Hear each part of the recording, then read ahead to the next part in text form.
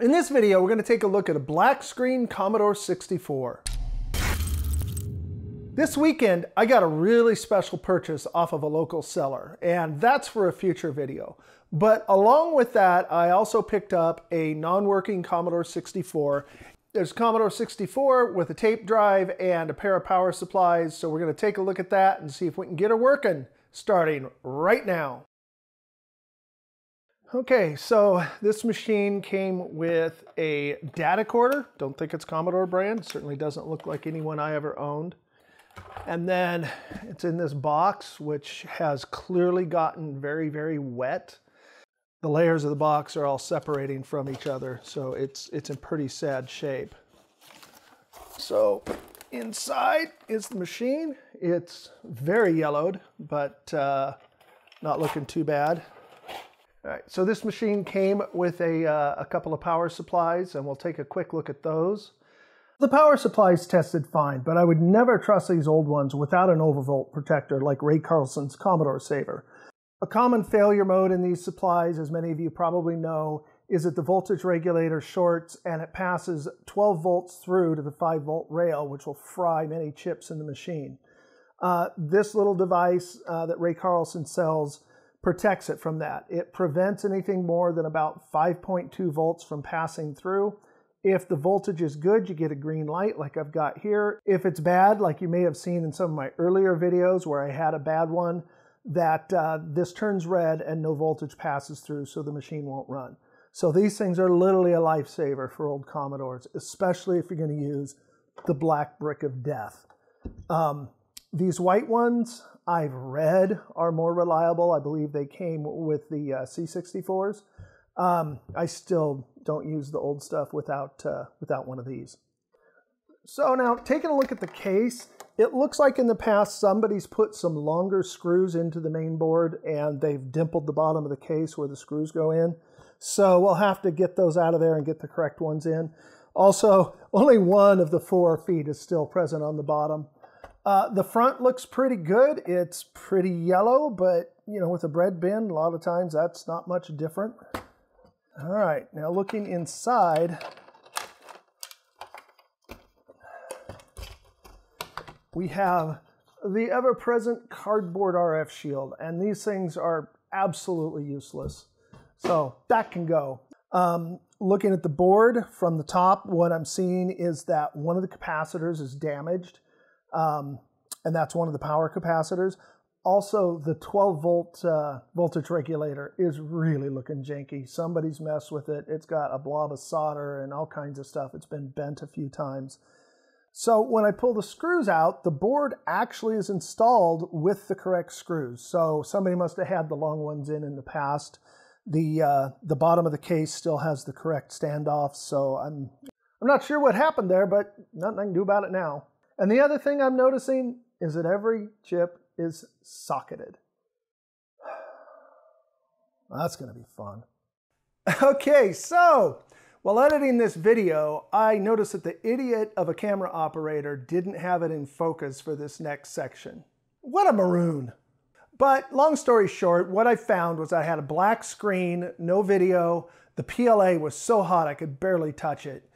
And since all the chips are socketed, I couldn't pull the unnecessary chips out and run a dead test cartridge test with just the basics. I did try the dead test, but it didn't do any good, didn't do anything at all. So I guess now it's time just to heat up the soldering stations and get to work. To remove the RF shield from the bottom, my preferred method is to remove as much solder as possible with a hot iron or desoldering gun, then carefully heat each tab and pry it up with a small flat-tip screwdriver. Now that we have access to the bottom of the board, it doesn't really look too bad at all. There's a couple of light scratches in the solder mask, but nothing that looks like it would cause issues. The solder joints for the VIC shield are looking a bit crusty, but all the ICs look like they've never been worked on. Speaking of the VIC, I suppose I should remove the shields from the top of the VIC and the RF modulator. The Character ROM's looking really crazy. It looks like one of the pins started to bend when it was inserted in the board, and so it didn't go all the way down. It's not sitting flush, it's sitting at an angle. So it's all the way through the board barely, and it is electrically connected right, but certainly doesn't look great. Now that we can see exactly what we have to work with, my preference is to fix, then polish. So I will change out the parts that I know are problematic or that I think are really an issue. Test it, fix it, get it working, then I'll do the rest of the capacitor replacements and do the full restoration. I prefer to do it that way so that when I'm trying to debug a problem, I know that it's not a problem I introduced. What can happen when you're working on something this old? At least you know it's something you messed with and it just makes it easier to fix. So we're going to start out by replacing the voltage regulators, the power capacitors, and the PLA because it was so hot. And then we'll see where that leaves us. The voltage regulators were easy to replace. I just cut them off the board and removed each leg individually. When installing new regulators, I always bend the legs with pliers so I get a good fit. When you install them vertically, then bend them over after you solder them, they don't usually fit as nicely. You also want to add thermal compound and bolt the one into its heatsink before soldering so that you don't introduce pressure on the part that could damage a trace. The caps were a piece of cake. You can just put very light pressure on each leg and heat the solder until the leg pops out, being careful not to burn yourself. Be sure to always use flux and add a little fresh leaded rosin core solder to each pad before removal. That'll make things a lot easier. When you're installing the caps, we just make sure to observe the correct polarity and solder them in. Again, I like to bend the leads with a tool so they look nice. So next up is the PLA, and I'm not ashamed to admit that I'm dreading it. These things can be really hard to remove, and the easiest way to do it would be to just cut all the pins and then remove each leg one at a time. However, I'm not sure this PLA is bad, and I don't want to ruin a good one. So I'm going to try to remove the chip in one piece and get it out so that I can continue to use it if it's okay. So the key here is patience. Take your time.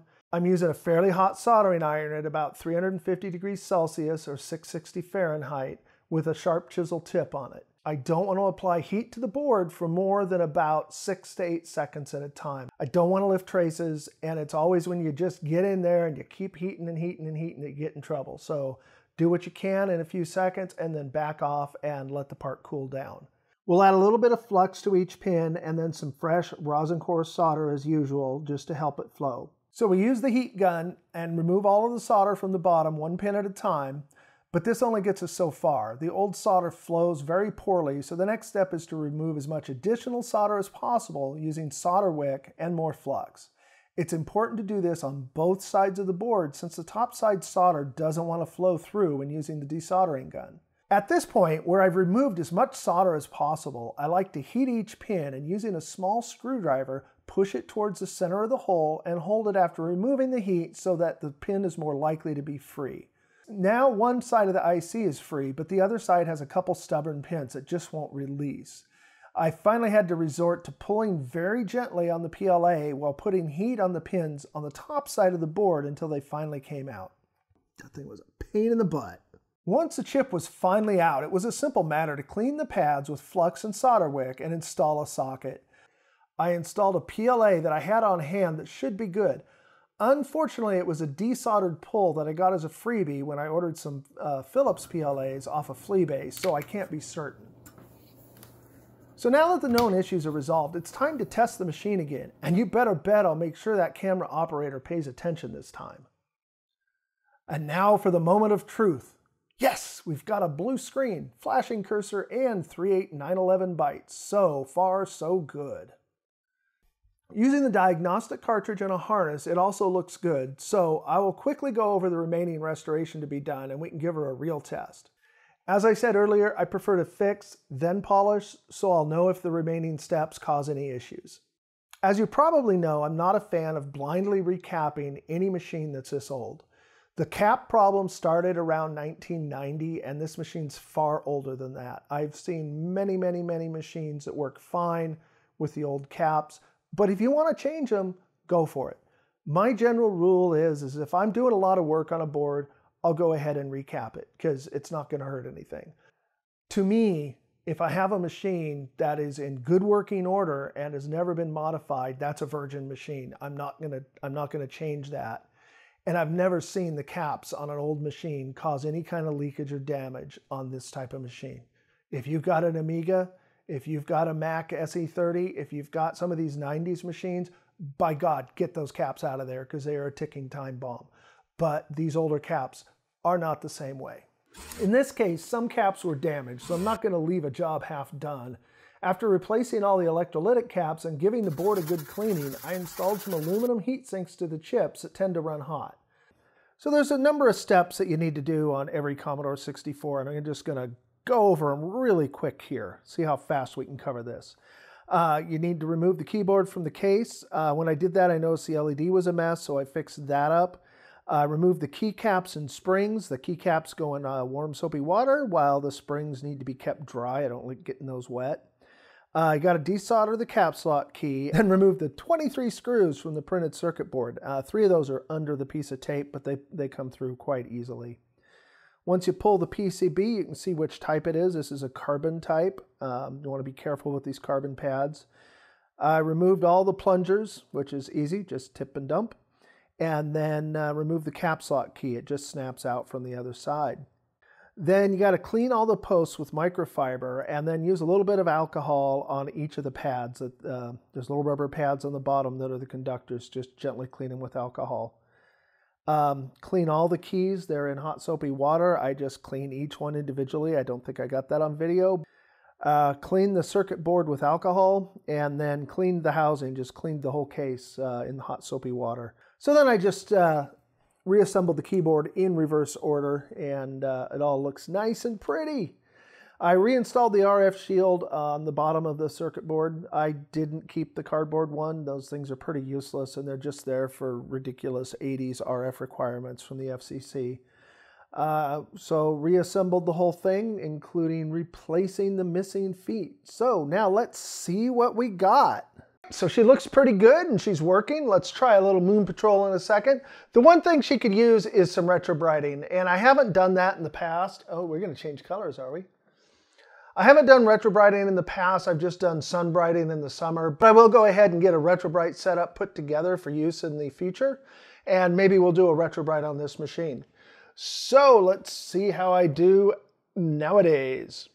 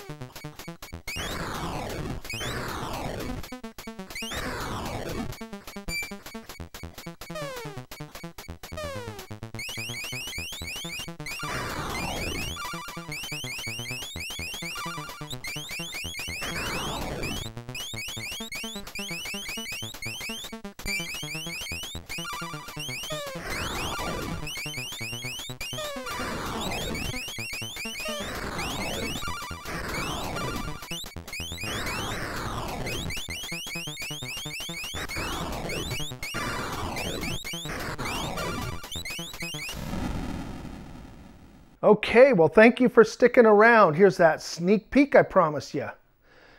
I picked up a Commodore SX64. There she is. Keyboard, cable, everything's there. And best of all, it does not work, because that would be boring. Actually, best of all is